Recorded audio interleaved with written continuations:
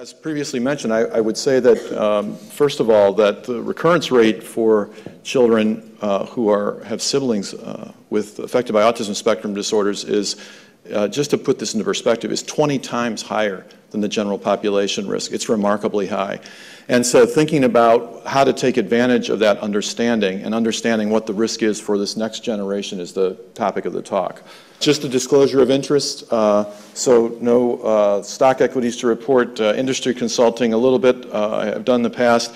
I'll talk about one of the instruments that we use to measure autistic liabilities as a quantitative trait is a partnership with Western Psychological Services, which has been really remarkable because it's allowed us to disseminate our methods and to translate these measurement methods, which are very rapid and can reach large populations, now into translated into 30 foreign languages and able to be used very inexpensively around the world. So it's been a great partnership. And I get research support from NICHD and the Centers for Disease Control. And I like to mention subsidies for clinical and research hybrid programs that we have at Children's Hospital and that the state of Missouri and the hospital has supported.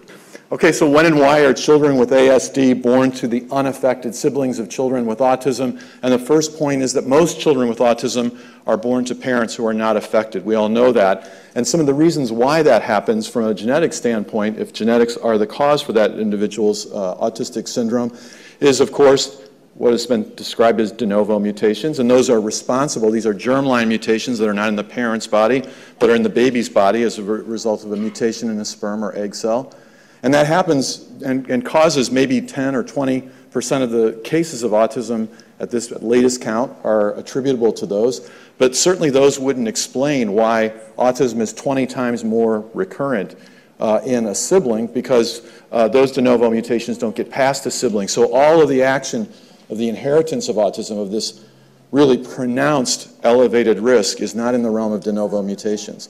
There's something else going on. And we also know that the way that things can be transmitted genetically is through recessive mutations, which one parent has one, the other parent has one, and a double recessive in a baby. That's another method. Another method is that the baby who has autism can just have a very unlucky combination of multiple genetic factors, some from mom, some from dad, and just have the wrong combination then to develop an autistic syndrome.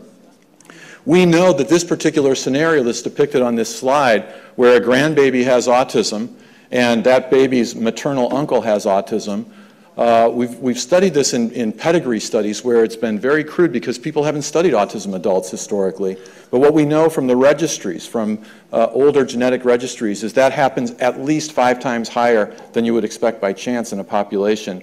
And we think that that risk is even higher because the uncles are never really that well characterized with respect to autism. So trying to figure out what this risk is in the second generation is our task at hand. And I'm just going to talk about 3 things that I think can summarize the whole talk in just 3 ways. The first is that the type of what happens in the autistic syndrome, aside from these specific mechanisms of transmission, are that there are 3 sort of curious aspects of the autistic syndrome that make this very important in how this gets transmitted. The first is that you can have just a little bit of autism. It's not an all or nothing thing. The second is that even when you do have a little bit of autism, you can hide it, and especially you can hide it if you're a female. And the third thing is that when you have even variation within the normal range in the population, not having autism at all, just a little bit of variation one way or the other in autistic-like traits, those can amplify the effects of a mutation dramatically.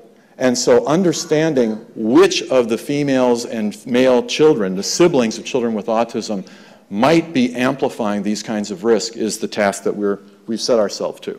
So in this talk, you have to remove your black and white colored glasses. You have to think in quantitative terms. And the implications of doing that are that what we had originally thought was a clean, unaffected sibling might be an individual that has some degree of affectation that we just would miss if we see the world through black and white colored glasses. And so if we look at the more quantitative elements of the autistic syndrome, what can we find in terms of traces of liability that would be then markers of risk for the next generation that could be acted upon in terms of preconceptional counseling and understanding of what those risks are, and certainly bringing to bear early intervention as soon as possible in the development of those young children. Okay. So on the issue of the quantitative nature of autistic impairment in the population, these are general population plots, and they represent the counting of autistic traits and symptoms in general populations, not affected individuals, just in general populations using 3 different methods.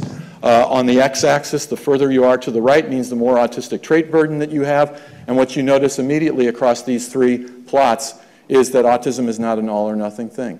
That there's not a big hump on the right-hand side in each of those plots, but a smooth, continuous distribution. This is the way autism is distributed in nature. And one of the interesting things about that is if you just decide where you want to put your line, who's affected, draw a line across that x-axis of these are the affected people, these are the unaffected, all you got to do is just nudge your line to the left a little bit, and what happens is you dramatically increase the prevalence of the disease. So that's another thing about this, and one of the other interesting things is that in terms of how inherited these are in the general population, these traits, they're just as inherited as autism itself. So those are very interesting clues about this condition. The second big clue is about girl power and about this issue of, especially for girls, that you can hide the manifestation of inherited liability to the autistic syndrome. Why do we know that? First of all, we know it's common for boys with ASD to have affected maternal uncles. Secondly, most of the genetic risk that's been identified is not on sex chromosomes, even though we have a 4-to-1 sex ratio in autism. All of most of the genetic risks that I talked about in Jerry's talk and Jeremy's talk and Jackie's talk are on autosomes, non-sex chromosomes. And so something is happening to drive that 4-to-1 male-to-female ratio that's universally observed. And then finally, the unaffected sisters of children with autism spectrum conditions turn out to have early language problems that they eventually outgrow, and they have also subclinical burden, aggregation of autistic traits at rates of 10 times more than other girls in the population. And so we know that in these families, something is recurring, something is aggregating, but it's not autism itself. In the Baby Siblings Research Consortium, a recent paper, this is a sort of a kind of a variation on a plot that was published in a paper in 2015 on the Baby Siblings Research Consortium, and it showed the trajectory of the children who, the babies who grow up to have autism versus who don't have autism. And in the original paper, the lines were all the same size. And so the black lines are the boys, the red lines are the girls. And what you saw was that if you had autism or if you didn't have autism, boys and girls sort of ended up looking the same. The boys and the girls who had autism looked kind of the same, and the girls and boys who didn't have autism looked the same. But what we did was we said, well, what if we thickened the lines in proportion to how many were in each category? And what you see is that many more boys who are later born siblings of individuals with autism jump the tracks into the autism realm, and very, very few girls make that jump into the autism realm. And we call that the female protective effect. And there's a great, great deal of evidence from these developmental studies that that's what's going on. So, once upon a time, we also thought that if a child with autism had a rare de novo variant, that their sibling was off the hook, because that was in just a bad luck mutation in that child's genome. But sibling studies and subsequent sibling studies did not have, we thought, didn't have any, subsequent siblings wouldn't have any higher risk of having autism than other children in the population if child 1 had a de novo mutation, because how could it happen in the next child? Well, that turns out to be not true. So when you look at quartets, when you look at siblings who are affected, concordantly affected with autism, it turns out that sometimes they have different mutations. That one has one de novo mutation, the other has not a separate de novo mutation, not the same mutation as their sibling. And so the question is, well, is that just bad luck? And when this paper was published, people talked about, oh, it was lightning strikes twice, and 2 kids in the same family are unlucky enough. But this is a very common scenario. This happens a lot. And so what's being shared in those siblings who are concordant is not their mutation, it's their genetic background. Genetic background is being shared. And so genetic background can be just as potent or even more deleterious than rare mutations. So a quick little primer on genetic background. Chapter 1 is that parents of children who have autism spectrum disorders have higher loading for genetic background for autism that is traceable by their behavioral phenotypes. So these are the mothers and fathers of boys and girls with autism versus the mothers and fathers of unaffected children in the Nurses Health 2 registry, and the mothers and fathers of the children with autism are just modestly shifted to the right, have a little bit more autistic trait burden. They are completely normal individuals, but they have more of these traits than the rest of the mothers and fathers. And if mother and father are unlucky enough both to be in the upper quartile for the distributions of these traits in the population, it doubles the risk of a full-blown autism diagnosis in their son or daughter. And that coupling of mothers and fathers doesn't happen by chance. In other words, there is a tremendous correlation on the basis of preferential mate selection for people who are on one side of the distribution, finding others in the distribution, and that this is something that doesn't happen by chance, but explains literally 10% of the decision-making that goes on out there about selecting a mate, which is absolutely remarkable. And it causes then an accumulation of these types of traits across generations. The second part of this story is that when you have a mutation, someone previously showed the 16p11.2 mutation, which is a very common liability for autism, usually a de novo mutation. But if you look at the outcome of a child with 16p11.2, what makes or breaks that child's outcome is genetic background. This is data from David Ledbetter and his group that shows in the upper right-hand plot that where a child falls on the broad spectrum, if they have the 16p11.2 mutation, can be traced back to the trait burden in their parents. And so that having that mutation shouldn't be thought of as causing autism or not causing autism. It operates on a genetic background to just move you a couple of standard deviations more severe based on the mean of your parents' liability, and your parents are in the normal range. So think about it. This implication of being somewhere within the normal range can either propel you into an autism diagnosis if you have this mutation, or it can protect you from the diagnosis if your parents have that kind of background that would otherwise not result in that mutation being so severe. So again, what if this is really that? And now that the glasses are off, what we want to do is ascertain subtle traits of parents, genotype whenever possible, get our minds around the information that we actually have in hand. We can ascertain quantitative traits in parents now. We can ascertain genotypes, as Jerry was saying, for $1,000, a genome. And so when we can genotype, when we can ascertain subtle traits of parents, then we want to understand what is the magnitude of risk to a grandchild, essentially, a sibling, as a function of parental phenotype and parental genotype. Right now, we don't know what that risk is. We are estimating that it's at least 5 times higher than the general population risk. And which cases it's going to happen in, I think, is something that we may be able to predict. So ignorance about this is no match for an army of grandmas. And so grandmas can help us to characterize not only their sons and daughters, but their grandchildren. They're very invested in their grandchildren. They're watching their grandchildren. They're interacting with their grandchildren. And they are good raters of their grandchildren's behavior. So this is a picture of Dr. Natasha Maris, who is a recipient of an Autism Science Foundation Fellowship under my mentorship, and started the Ian National Volunteer Register, the Interactive Autism Network Volunteer Register, the Mothers and Grandmothers to Be Project. And in this way, she set up in the Ian National Volunteer Register, in essence, an automated method for having the families upload information about new grandchildren that are being born so that we can simply count as these children are being brought into the world in this next generation, that we have a method now where online in this particular registry, those children can be ascertained and phenotyped using methods that we developed not only to count a diagnosis of autism in the babies, but also clever methods that Dr. Maris contributed to where we can quantify just how much the babies early on are affected. And this is at 18, this is a plot of a method that's used to count symptoms in babies and to do it in a standardized way, not to just ask how is your grandbaby's social behavior, but to show you a movie of a little girl who's extremely socially competent and say, okay, compare your grandchild to that kid and count the symptoms. And when you count the symptoms, you see the same thing that we saw in the general population, a bell curve of distribution of babies in the population, and you can't really see these statistics, but they mark out in a twin sample just how inherited this distribution is, as is autism itself, as is this particular distribution in the general population. The last point to make about this particular project is that we've just gone to the first set of a couple of hundred grandmothers.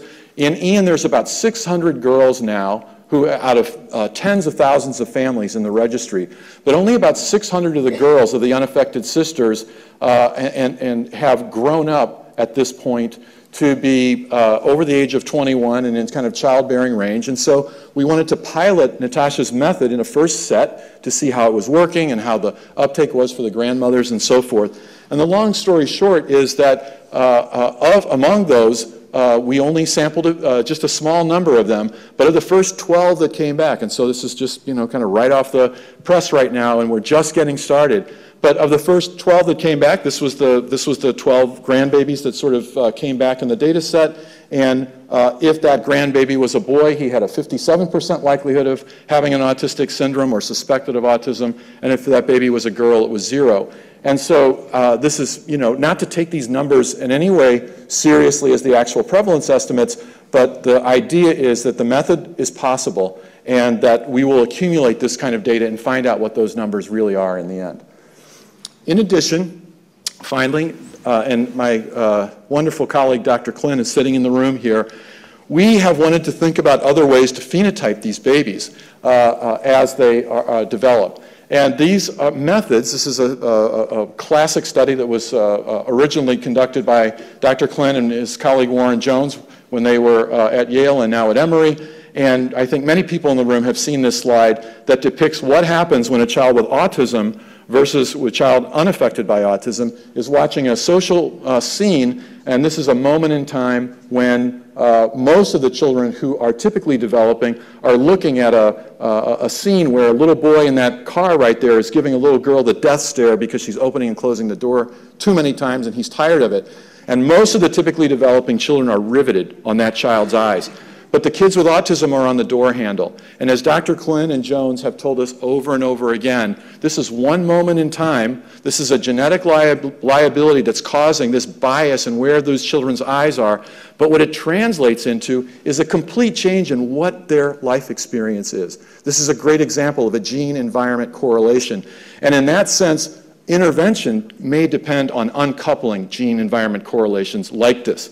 And to take that further, we have collaborated, Dr. Klin and Dr. Jones in our laboratory have collaborated to do our old thing, which is to go back to the general population and ask, what's the distribution in the population for where do you put your eyes on a moment-to-moment basis when you're a baby, when you're engaging the social world? And what we found in a twin study in the general population is that identical twins are identical in the proportion of time, not only the proportion of time they spend looking at eyes versus mouths versus objects, but in the moment-to-moment sizing up of a social scene, the tracings are almost identical, and dizygotic twins are all over the place, meaning that this particular trait is under stringent genetic control and a major developmental player. As Klin and Jones showed, that this was something that could be traced all the way to the second month of life to predict autism among the families with background genetic risk for autism. There's a lot of normal babies in the population who are, not spending a whole lot of time looking at eyes, but still ending up okay. And so we're wanting to know what is the other factor with which this developmental liability intersects in order to produce an autistic syndrome, and how can we get to that early? How can we intervene? How can we interrupt this genetic environmental correlation? So, conclusions, the more you look, the more you see. Major transmission risk is now traceable in the adult siblings of ASD index cases, especially in the sisters. We don't yet know just how predictive the tracers are, but we're about to find out, and we're going to disseminate that as soon as we can. And preconceptual genetic counseling and first year of life intervention are on the horizon. So I'll just acknowledge this is outside is a New York day. This is where I come from. This is a Missouri sunset. And acknowledging Dr. Natasha Maris, the fellow who won this award for the Autism Science Foundation, the Autism Science Foundation for having the vision and the goodness to fund this research, and the National Institute of Child Health and Human Development, who funded a subsequent project, because in response to this one-year fellowship, we've now received 5 years of funding from the National Institute of Child Health and Human Development as a U.S. federal grant to extend this project over the next 5 years. So thank you very much.